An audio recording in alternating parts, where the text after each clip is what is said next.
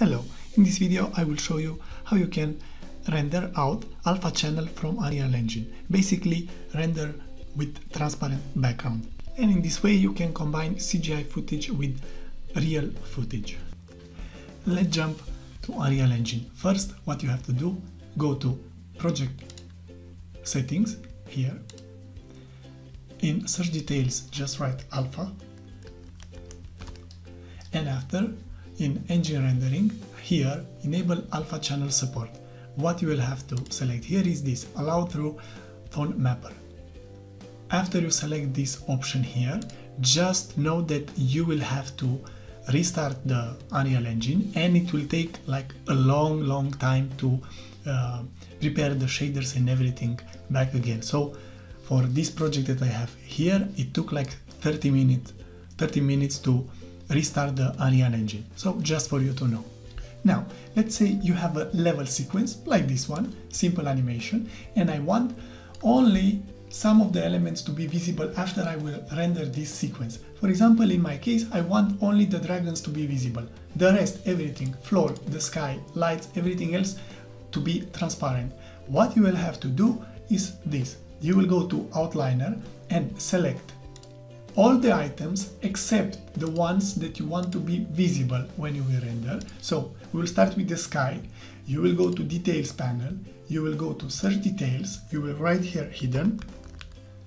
And what you have to select here, Actor Hidden in Game. So for whatever you don't want to appear in the final render, you will have to select this box here, okay? You will see here, everything else is selected except the dragons. The dragons, I want to see them in the renderings. After you've done this, you have to go to Windows, Cinematics, Movie Render Queue, and here you will have to add the render. I will add my level sequence. My level sequence is this one, you see, no background, okay? I will add it here. After this, you will have to go to Configurations, and here you will have to select Settings and select EXR. Very important. You will have to select here EXR.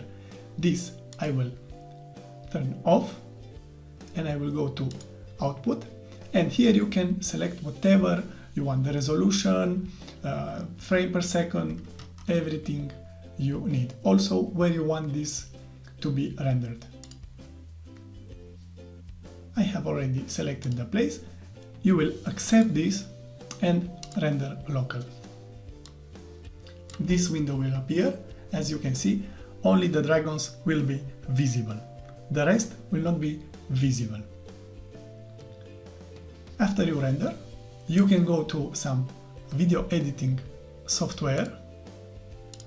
I have After Effects and I have some footage here, real footage, in which I want to add this render but with transparent layer. So I will just go import multiple files and I will select this. As you can see, this is EXR file.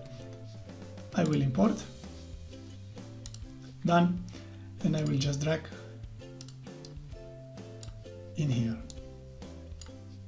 And as you can see, only the dragons appear in the footage. The rest is transparent. Just to show you, if I open with Photoshop as alpha channel, you can see here I have only the dragons. So in this way you can have a lot of fun with a lot of augmented reality projects. Okay guys, thanks for watching, bye!